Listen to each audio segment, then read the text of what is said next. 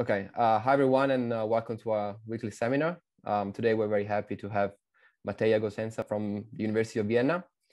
Mateja has been a student at the University of Sussex before moving for a postdoc at the University of Auckland. And today, she's going to tell us about simulations of fuzzy dark matter. So thanks again for joining us, and please take it away. Thank you, Giovanni. So I'm at the University of Vienna, and here's a list of my collaborators. I'm going to mainly talk about simulations of fuzzy dark matter, but I'm also going to touch a bit on some previous stuff I've done with simulations with primordial black holes. So here's the outline of my talk. I'm just going to kind of briefly introduce the problem of dark matter and then the ultralight or fuzzy dark matter. This basically means the same thing. I'm going to talk about what kind of problems we can attack with the simulations of fuzzy dark matter. And then I'm going to talk about this project we did, which was the simulations of mixed fuzzy and cold dark matter. And in the end, I'll just briefly talk about the simulations with primordial black holes as well. So first of all, the evidence for dark matter is actually overwhelming by now. So we have from early observations of rotation curves in spiral galaxies to like the peaks of the CMB power spectrum, the strong lensing in galaxy clusters, Lyman alpha forest, redshift space distortions, and this position of the two-point correlation function in baryonic acoustic oscillations. All these observations, which are quite independent of each other, agree that, first of all, matter content of the universe is around 30%. And out of that matter content, 85% is dark. The observations are, there's no doubt on that side. On the other hand, the theoretical explanation for dark matter is still lacking, let's say. So there are basically two options. The first is that there is some sort of new massive particle or object. And the second option is that gravity doesn't quite behave the same on these astronomical scales as it does on Earth or in the solar system. So I'm gonna talk about this first option so that we have some sort of new content in the universe. And if this is a massive particle, obviously one of the most important parameters is the mass of the particle. And here the possible models span this really huge parameter space in the mass of the corresponding particle. So here on the really high end, we have the option that the dark matter is made up of primordial black holes. So this is sort of like the solar mass and many orders of magnitude smaller than that. Then one of the most popular and one of the most established models is that dark matter is made up of WIMPs, weakly interactive massive particles. But because we haven't found WIMPs, despite looking for them for a few decades now, people have started to look at alternatives to this. And one of the main alternatives that are kind of becoming interesting today is that that the dark matter is made up of axion particles. And there are kind of two different distinct models for this. The QCD axions are a bit heavier, so they're around 10 to the minus 5 electron volts. And then the ultralight axions, and this is where I mainly work on, are sort of in this really, really light regime of 10 to the minus 22 to 10 to the minus 18 electron volts. So all of these models also have constraints associated to them. So first of all, for primordial black holes, we know that for the majority of this mass range, not all of the dark matter can actually be in primordial black holes. So they can constitute some sort of fraction of the dark matter, but then the rest has to be something else. There's only this one small window here, spanning sort of 3-4 orders of magnitude, where primordial black holes are still allowed to be 100% of the dark matter. Then for WIMPs, like I said, there are many experiments over the years, which are now sort of hitting this neutrino background.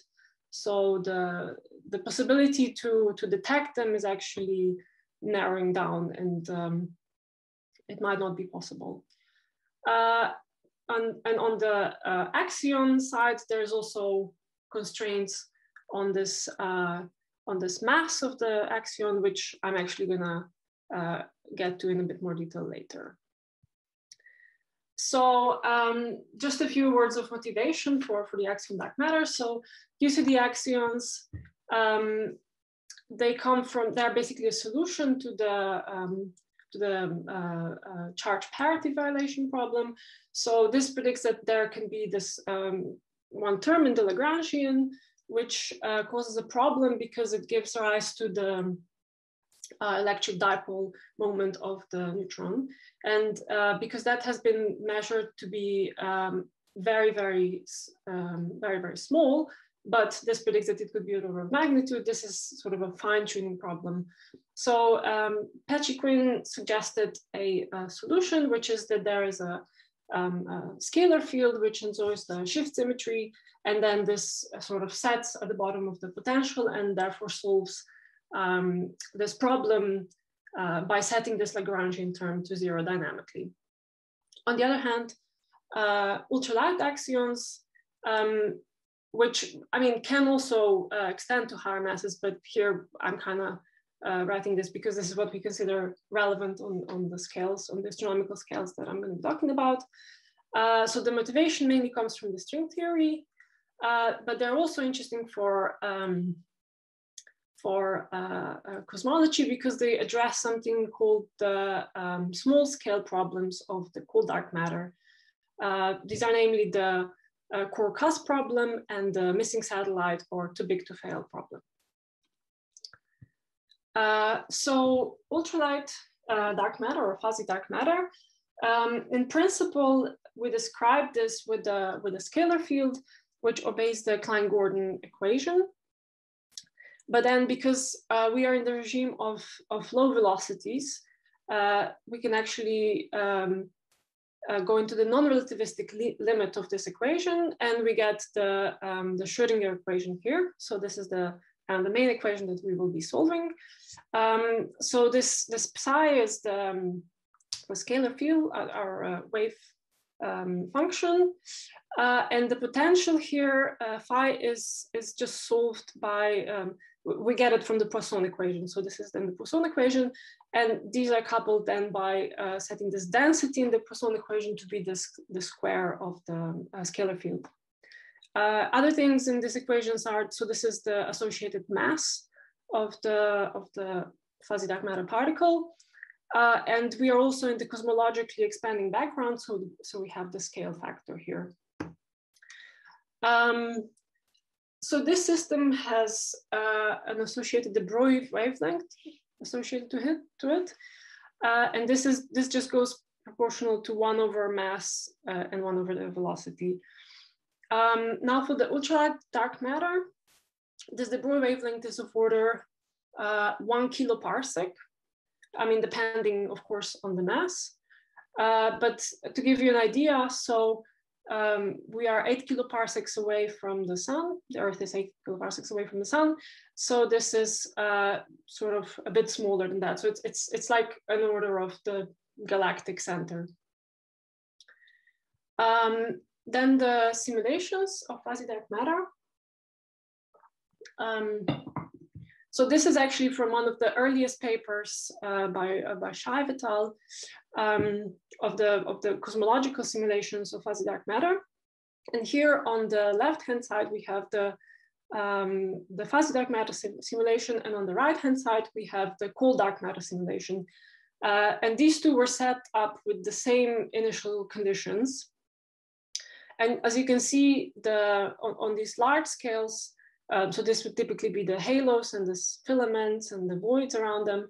On these large scales, these look remarkably similar. So this is also called the Schroedinger Poisson correspondence. So it basically means that on large cosmological scales, fuzzy dark matter and cold dark matter behave exactly the same. And when I say large, it's large compared to the de Broglie wavelength. of the fuzzy dark matter system.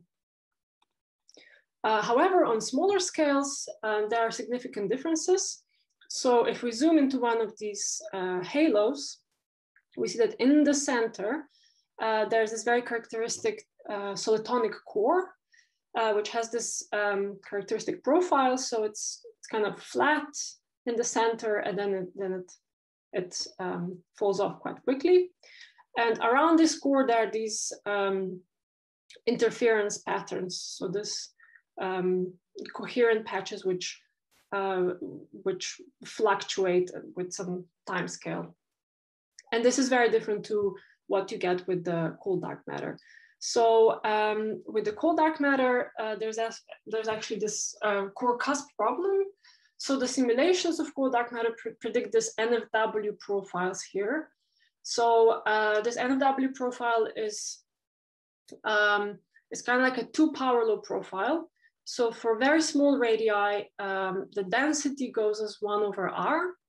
And then for higher radii, the density goes as 1 over r cubed. But this means that in the center, it's actually quite high and it actually is quite steep. But what has been observed is that in the centers of galaxies, actually the density kind of plateaus out. So there's not this steep prediction from the, or fit from the cold dark matter simulations, but there is instead this plateauing of the density profiles. And this is called the core versus cusp problem. Another problem is the missing satellite problem. So here is a picture of the Milky Way with the known satellites, all known satellites that we have sort of plotted on top of it. And here is a CDM simulation of a similar like galaxy. And you can see that there's many, many more of these dark matter halos around it than what we observe. Now you could argue that actually here also the halos are there, but because they, because maybe they have been like stripped of stars or something, so they don't contain enough stars, we actually don't observe them. But the problem, so actually the extension of the missing satellite problem is a too big to fail problem, which says that these kind of large subhalos there's no way to strip all the stars from them. So they should still be there and we should be observing them. So how does fuzzy dark matter address these problems? So first of all, for the core cusp problem, because we have this solitonic profile in the center, which actually plateaus. I mean, you can see that this is kind of like a very similar shape. And yeah, so what we observe in the simulations of fuzzy dark matter is this characteristic solitonic profile in the center, and then the NFW-like halo around it. So this is where all these perturbations around the core live. On the other hand, for the too big to fail problem, we actually have the smoothing of the structure on these smaller scales, and this depends on the mass of the axion particles. So we predict fewer structures, so fewer subhalos on small scales in these filaments. But then if you make the mass much higher, then you recover more and more of these subhalos. And this is because the minimum mass for the collapsed subhalo goes as mass of the axion to the -3/2. So for higher masses, you get more of these substructures. Okay, so this all seems quite nice, but one thing I should actually say is that although this is a possible solution, so fuzzy dark matter solves this problems, skeptics would say that actually what you observe is always something baryonic, so it's either stars or gas. So it also could just be that in the problems of the cold dark matter can be resolved by just considering baryonic effects. So this is another possible resolution to this. Fuzzy dark matter is also, although it seems very nice, although it seems like a perfect solution to this, it's also quite strongly constrained. So first of all, from linear cosmology, from the CMB, subhalo mass function. So you actually should not smooth out this abstraction on the small scales too much. From the Lyman alpha forest, and something called the black hole superradiance here on this a bit heavier masses. But then there is still like a window of opportunities here. And on the other hand, all these constraints assume that that all of the dark matter is actually fuzzy dark matter, so 100%. We decided to relax these constraints by considering actually simulations of mixed fuzzy and cold dark matter. So here, some fraction of the dark matter is fuzzy and the rest is cold. And for this purpose, we developed a new code called AxioNyx. And with this code, we solved this Schroedinger Poisson system in a cosmological expanding background. This code is actually based on another code called Nyx and another library called AmRx for the adaptive mesh refinement. And this is one of the main features of this code. This is why it's very nice. In the main box, we have the base grid, and then in the regions where something interesting is happening, we can actually refine and increase the resolution. Like I said, with this we simulate mixed dark and fuzzy dark matter models with various fractions of the fuzzy dark matter. And our code is also very well parallelized using OpenMP and MPI, and it's publicly available. So what I'm showing here is a spherical collapse of an isolated halo. So here we start with some initially very spherical overdensity, which over time collapses. And you see that in the center of this halo, there's actually this solitonic core, and then these fluctuations around it. So this was, I think the base grid was like 1024 cells. And then we have here 6 levels of refinement. And actually this spherical collapse is a perfect tool to demonstrate how well this refinement works, because like most of the region here, because it's isolated, is actually empty. So you don't want a very high resolution here, but then in the center, you do want a high resolution. And I should also say that the symmetry here is broken. So initially this perturbation is symmetric, but then the symmetry gets broken because you're actually simulating something spherically symmetric on a cubic grid. And so all these perturbations break the spherical symmetry, and you get this kind of structure with the solitonic core and then these fluctuations around it.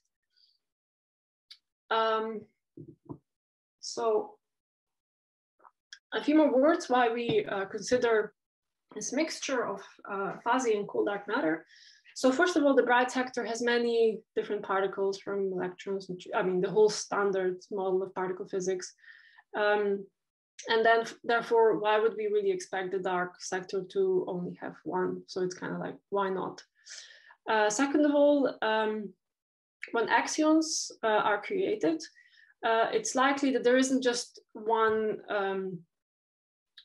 particular mass at which they're created, but there's like a whole continuum of them created simultaneously. So you could maybe even imagine like a case where you had 2 different masses, one really heavy, one really light, of axionic particles. And then this on cosmological scale would behave exactly like the system that we have. So the light particle would behave as the fuzzy dark matter, and the heavier particle would effectively behave as a cold dark matter. And lastly, single mass particle scenarios are very strongly constrained.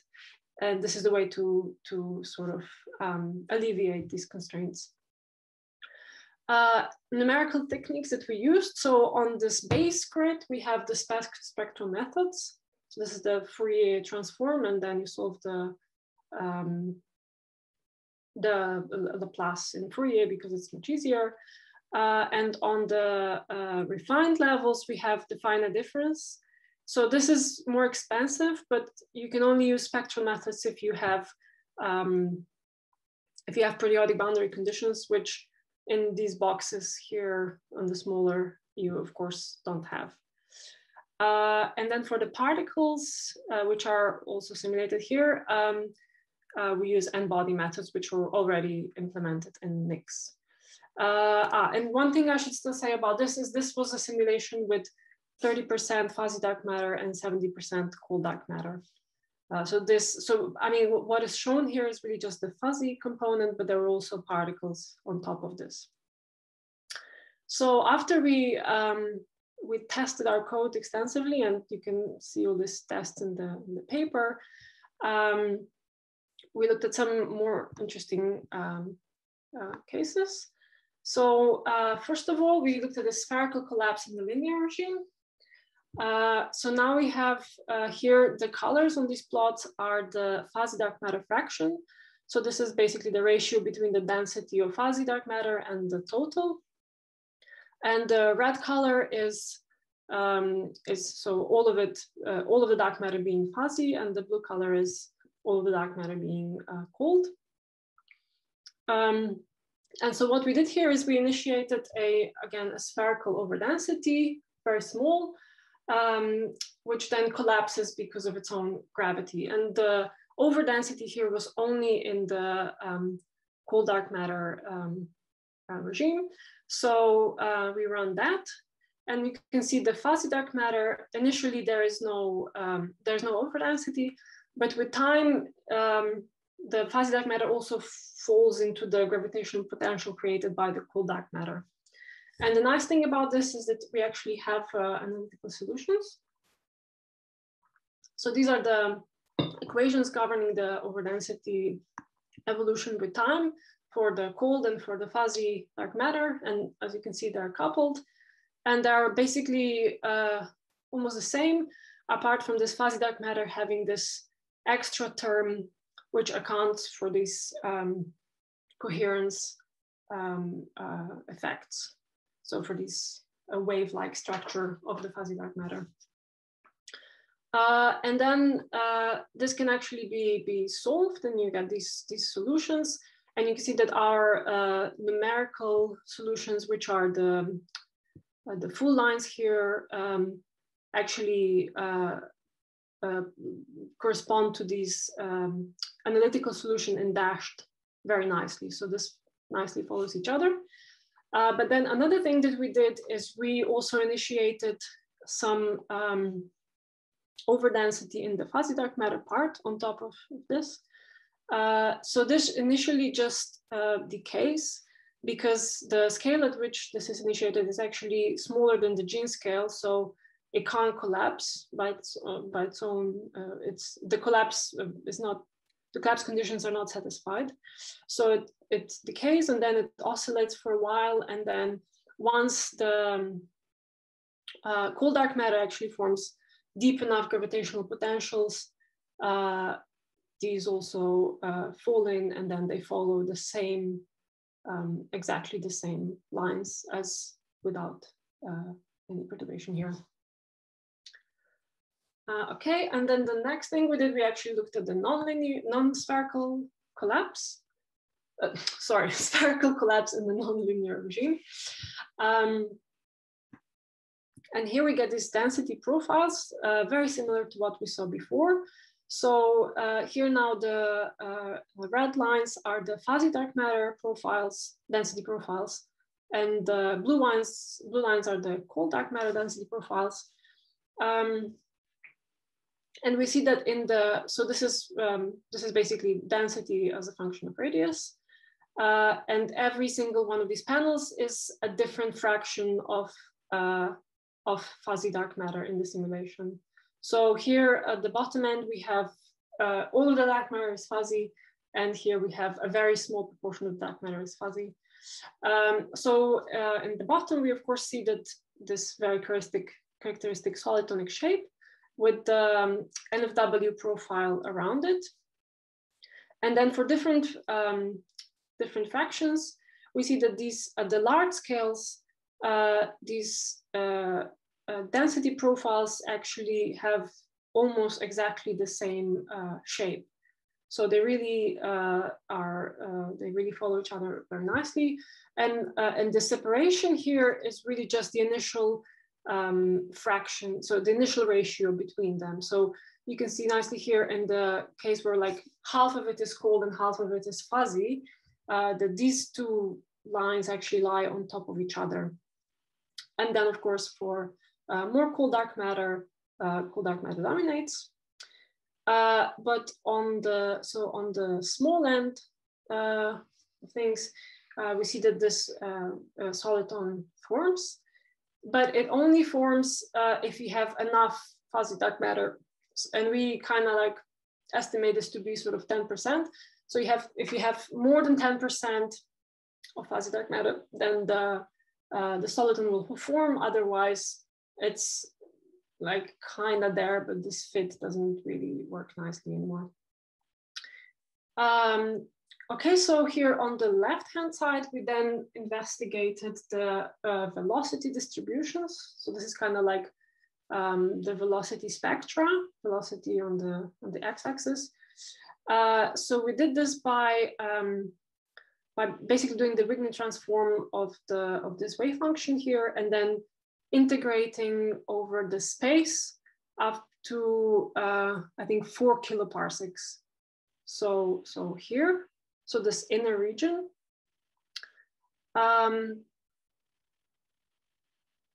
So this was chosen so that it's smaller than the virial radius. So these lines here are the virial radius, but larger than the core radius of the soliton. So it's somewhere in between. And then we actually get that for more fuzzy dark matter, these velocity distributions sort of occupy higher velocity numbers. But the cold and the fuzzy dark matter actually have, again, very similar profiles. And I should also say that the cold dark matter profiles were just obtained from the particle information. So now we can take the peaks of these distributions here, and we plot them as a function of the core radius of the soliton. And this is like a bit technical plot, and I'll try to explain. So we basically take the peak of each one of these. Of the fuzzy and of the cold dark matter distribution. And so these diamonds here are the fuzzy dark matter, and the pluses are cold. And you can see again the blue colors being higher cold dark matter fraction. So for cold dark matter, for mostly cold dark matter simulations, the velocity is actually pretty much following the virial velocity of the halo. So the velocity, even in this central region, is not distinguished from the virial velocity plotted here. But then as we go towards higher fuzzy dark matter fractions, we see that the velocities actually deviate from this virial velocity. So this basically means that the soliton, when it forms, if it forms, creates its own environment around it where velocities are actually higher. So this is kind of like this why it's supported against the collapse in the center. And then we also see that this shape here follows very nicely this 1/r. So RC is the core radius function, which was first proposed by Philip Motz in one of his papers. Yeah, so this basically tells us that in the center, the soliton, the soliton creates an environment where velocities are much higher than they would be just from the virial velocity of the halo. Okay, so where was I? Okay, so then we also looked at the spherical collapse in non-linear regime in a bit more detail. So here we plot the maximum fuzzy dark matter over density as a function of scale factor.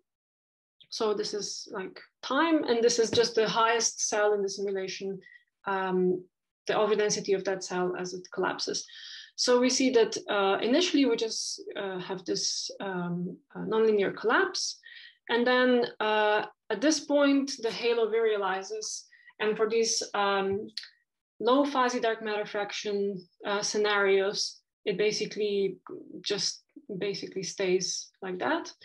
But for more fuzzy dark matter in the simulation, the central, so the density in the soliton actually keeps growing, and it grows more if there is more fuzzy dark matter. So looking at now at this for the amplitude versus the free fall time. So the free fall time is just the time it takes for a system to collapse under its own gravity. So we see that this kind of happens at 1.5 free fall time. This condensation of the soliton happens. And then it actually grows linearly. And we get these fits so the dashed lines are fits and the full lines are the data from the simulations. And we get that these fits very nicely follow this linear relation first given by Levkov, where then also this condensation time scale appears. So this is the condensation time scale, which is actually derived in this paper. And this is just the time scale at which initially the soliton condenses, but then it also appears in this linear growth here, which is kind of interesting. And as far we don't quite understand yet why this has this linear relation here. Okay, so now I want to talk about something completely different a little bit. So this was a project that I did before I started working on axion dark matter, and it involved primordial black holes. So primordial black holes form in the early universe just by pure gravitational collapse. If this initial lower densities are of order 1, so this is for some scale, as soon as it enters the horizon after inflation, it collapses if this is like a very rare and high overdensity. Then strong constraints exist on the fraction of dark matter that can reside in primordial black holes. But then if the primordial black holes are there, and if they consist only a fraction of the dark matter, then the rest, of course, has to be something else. And the obvious, of course, one of the obvious candidates is the WIMPs. And in this scenario, basically WIMPs form halos around primordial black holes because primordial black holes form first, then they create this gravitational wells, and then WIMPs gradually fall into the gravitational wells and they create these halos. But then the idea is that if you have a lot of dense WIMPs in the halo, they will annihilate just by a particle process and emit all sorts of products from gamma rays to neutrinos, antimatter. And we were specifically interested in these gamma rays here because the non-detection of the gamma ray background directly translates into the constraints on the primordial black holes. So in this paper here, we actually considered this hybrid model. So we had primordial black holes, which were just modeled by one really heavy particle in simulation. And this was always constituting a small proportion of the total matter, and the rest of the matter was just cold dark matter or WIMPs. And we simulated again the density profiles, so the overdensity with radius around these primordial black holes. And what we see is that these are very steep profiles. So towards the smaller radii, they just have this one power law profile all the way through. And this is important because this WIMP annihilation signal actually depends on the square of the density profile here. So if you integrate this, if you have these kind of steep profiles, you would typically expect a lot of an annihilation signal. But then because like looking just at the Fermi ray, Fermi gamma ray background, we can actually place constraints on this ratio of the total matter density, which is in primordial black holes versus the total. And this is actually a very cool result that we got here. So we considered 3 different WIMP masses, which is kind of where this instrument is sensitive. And we got that the fraction of the primordial black holes can be at most 10 to the minus 9, so really, really tiny. So this means that either if there are primordial black holes, even if there are like just a few of them, like very small fraction, then the rest of the dark matter cannot be WIMPs. Or on the other hand, if one day we discover WIMPs and we see that the dark matter is actually composed of WIMPs, then this rules out primordial black holes.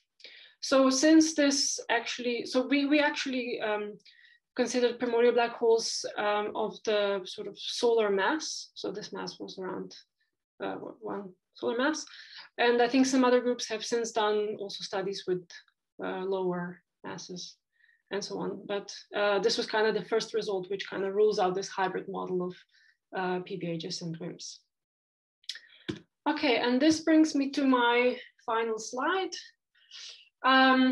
So I think one of the main conclusions is that dark matter is really one of the most important problems today in astronomy, but the search for dark matter particle has so far only given us constraints. Fuzzy dark matter is one of the most interesting, most compelling candidates for dark matter.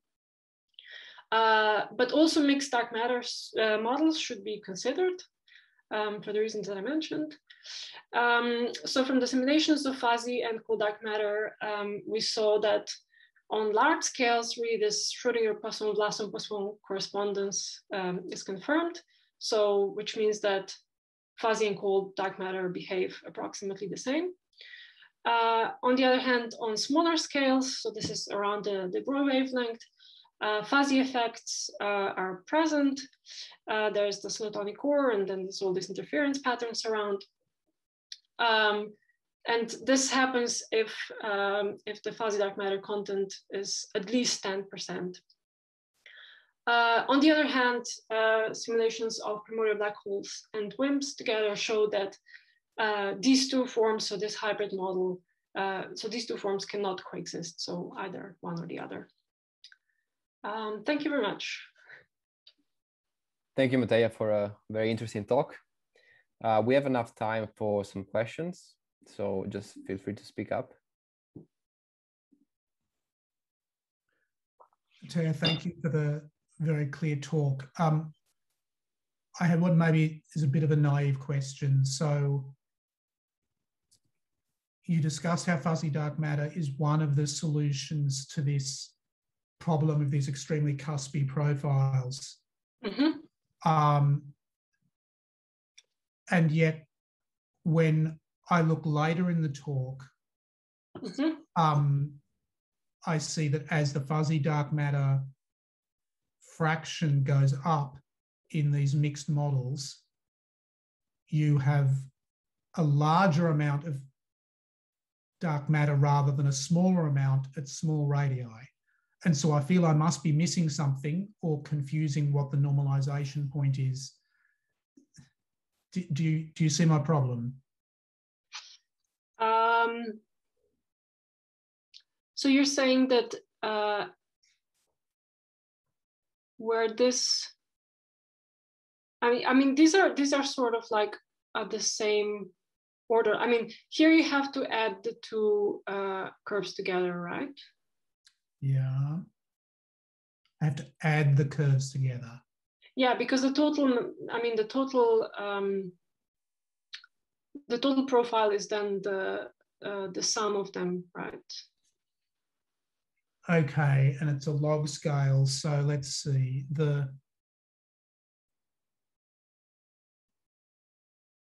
all right, so okay, the case where fuzzy dark matter is absent or very small is the very top one. Mm-hmm. And there I see, okay, the cold dark matter density is It was somewhat smaller than here. Yeah.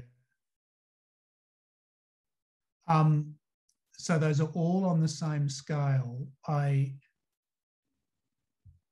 Yes, is the radius is the critical radius off the left-hand side of the plot? Is that part of what's happening? Or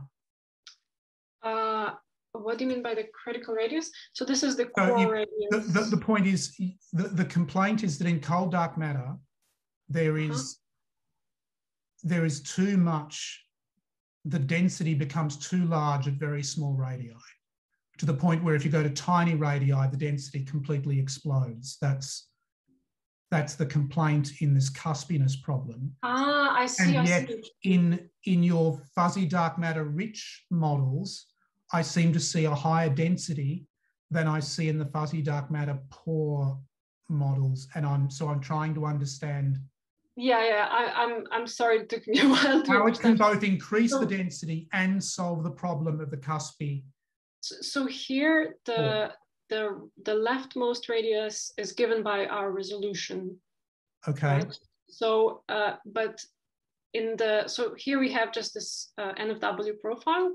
Yep. So here it goes as 1 over R cubed, and then 1 over R, and then I mean for scales that we don't resolve, just continues, right? Yeah. So it would just continue on as 1 over R and would actually reach higher values for smaller radii than this does.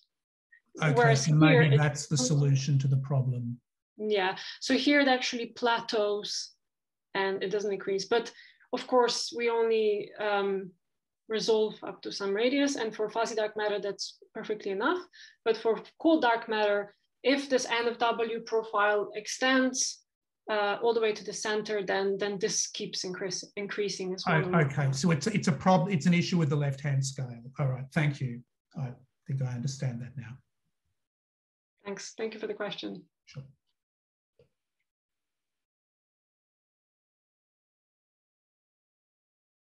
Any more questions?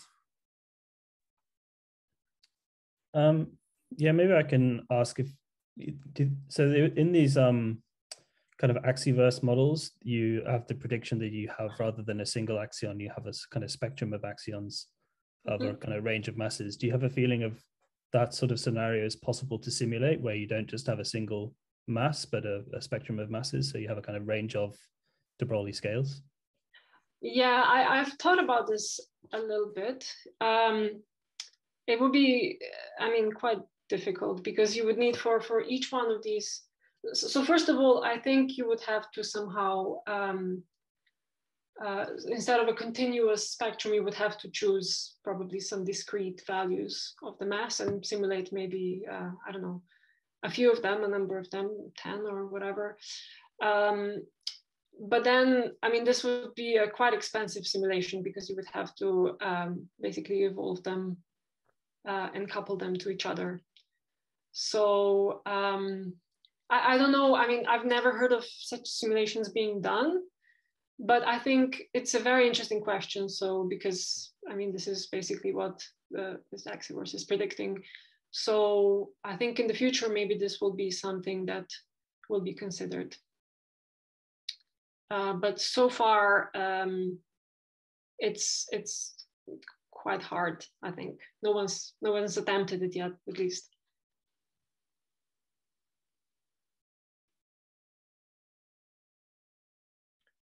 Okay. Anybody else?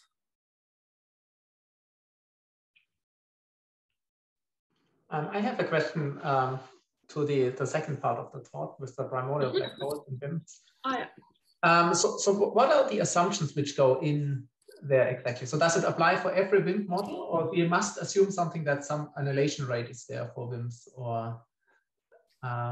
Yeah, there's a cross section, and also there's the mass of the WIMP is also just in these ranges. Mm-hmm. But you need the so I think one additional assumption there is that cross section annihilation cross section into photons. Yeah. Does that annihilate into a line then, or into just a broad spectrum, or is there some?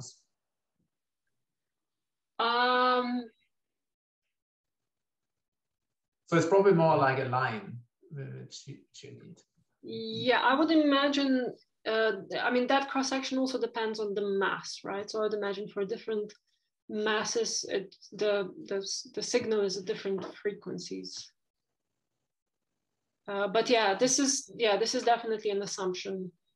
So but it kind of the photons come directly from the annihilation of the dark matter and are not secondary products, right? Where you basically would have a cascade and you have Bremsstrahlung or things like that.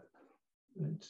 So your dark matter annihilates directly into two photons. Into photons, yeah. And then you detect the photons, exactly.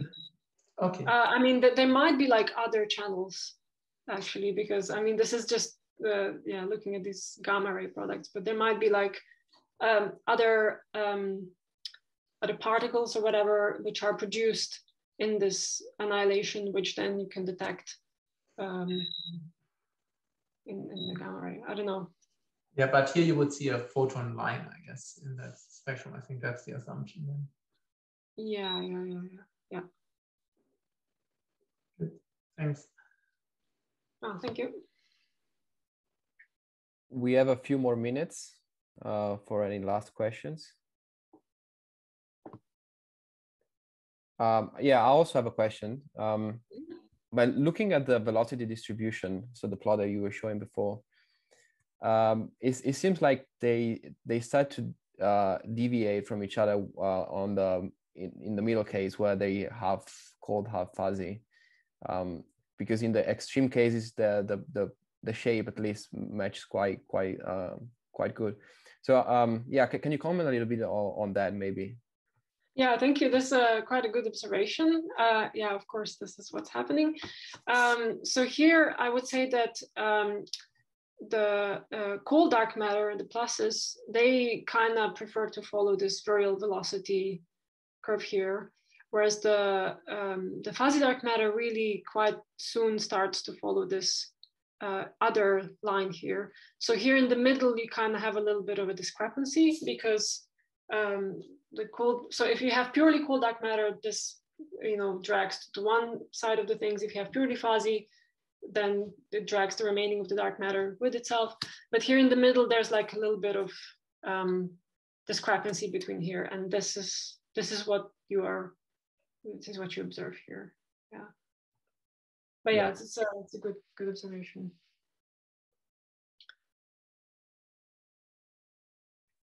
Does that answer your question? Or? Yeah, no, I see yeah, I get the point. So it's not that one side or the other wins, basically. Yeah.